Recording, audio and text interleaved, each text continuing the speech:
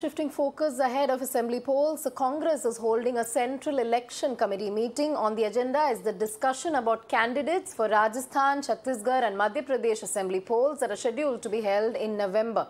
These sessions, led by Congress President Mallikarjun Kharge, feature the presence of key party figures including Rahul Gandhi and Sonia Gandhi.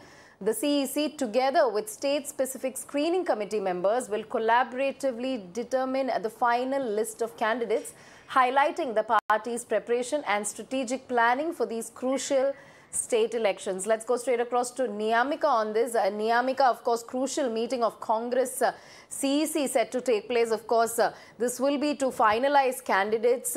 What can be expected? Who will be part of these meetings? What's on agenda? And when will the list finally come out?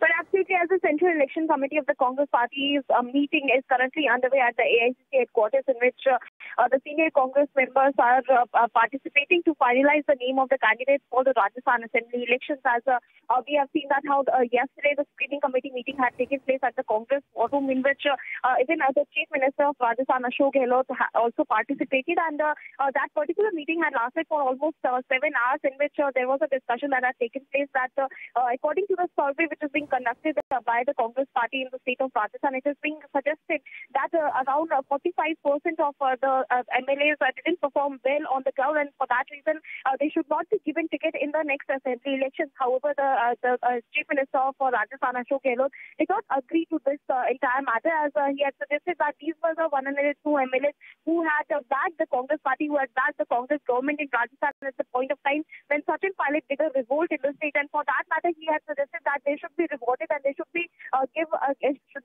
given another chance to contest elections in the next assembly polls. So for that matter, now a discussion had taken place yesterday in the screening committee meeting, and now these lists of candidates are being given to the Congress High Command. There is a discussion which is currently going on at the AICC headquarters, and by later in the evening there will be another round of meeting for the Madhya Pradesh assembly elections, in which all of these senior leaders are going to participate. All right, so crucial meeting underway at this point to finalize the candidate list.